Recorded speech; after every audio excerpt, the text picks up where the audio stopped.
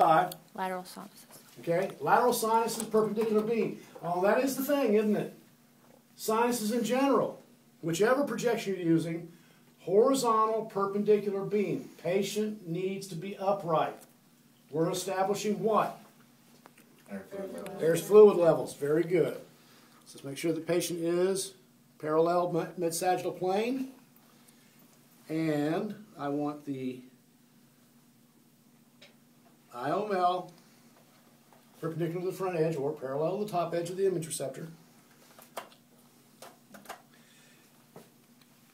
Outer canthus, halfway between outer canthus and the ear hole, or half inch to an inch back. So right here, right at the zygoma.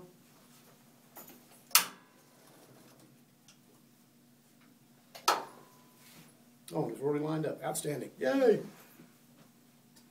And there we have a lateral sinus.